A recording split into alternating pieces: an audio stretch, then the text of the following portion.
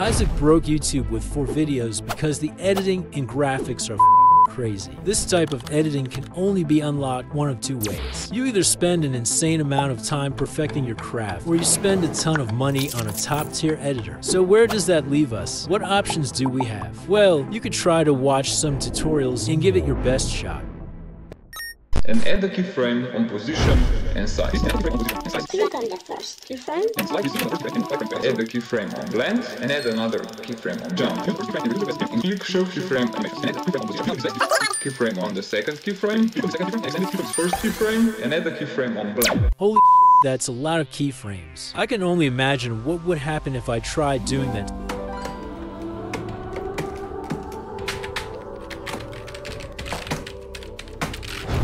So instead, here's 3 hacks to make our videos look like pro edits that don't involve 12 million keyframes. For today's example, I'll use the phrase time is money. If you can figure out how to better manage your time, you'll be able to make more money in less time. See how that clip was complete?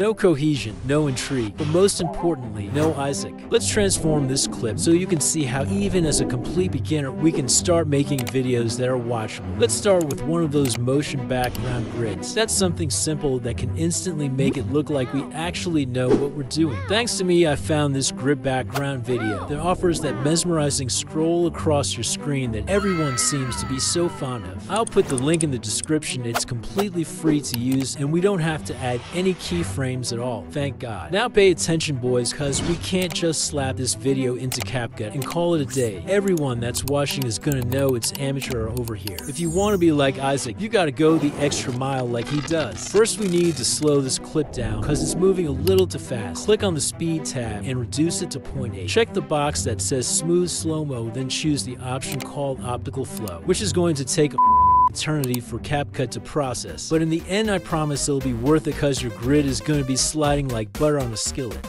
We're still not all the way there yet, so click on adjustments and turn the whites all the way down to -50. Then turn the vignette all the way up to 50. Last step is to choose an overall color theme for your video. I'll choose blue and use the temperature slider to make it all cohesive. Let's add in luminance and starry effects to make this clip look all ethereal. You know what I'm feeling real extra. Let's throw in some glowworm too. There we go. That looks perfect. Now that that's done, let's move on to our second hack, which is graphics. Remember how I just mentioned to pick a color for your overall theme? Here's why. If we use a bunch of random graphics with any and every color under the sun, our video is gonna look like plain and simple. So here's what I do that you can replicate easily with no graphic design skills. I like to make what I call a graphics pack. We can do this easily by using images like these. Once we download our graphics, we need to use Canva to adjust the colors so we can maintain the same theme throughout all of our graphics, which will also be the same color of our background grid. See what I mean by creating a cohesive video? On Canva, choose YouTube thumbnail. Change the color of the canvas to green and add all of your graphics onto that canvas. Now select each image and adjust the colors so they all match, just like I'm doing with my blue theme. Alright, let's hurry up guys.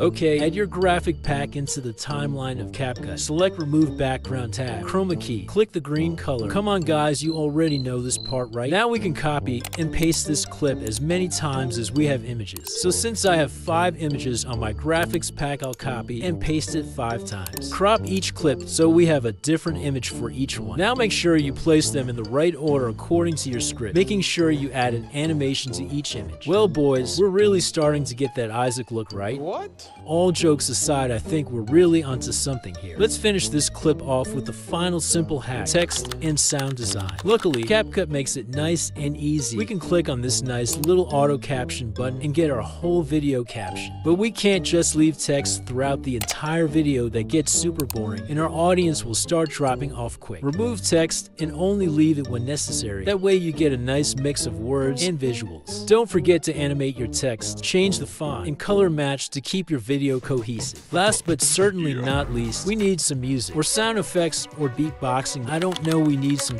to keep people awake. I'll start by adding some inspirational background music, then follow that up by adding in sound effects. You know, all the classics like the whoosh, mouse clicks, cash registers. You get the point. Holy shit, are we done yet? Let's watch that back and see if our effort was really worth it. Playback final clip there you guys.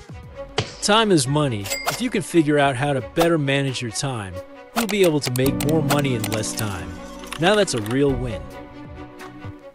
That's how you can greatly improve your faceless videos without doing anything technical like keyframes. I hope it helps.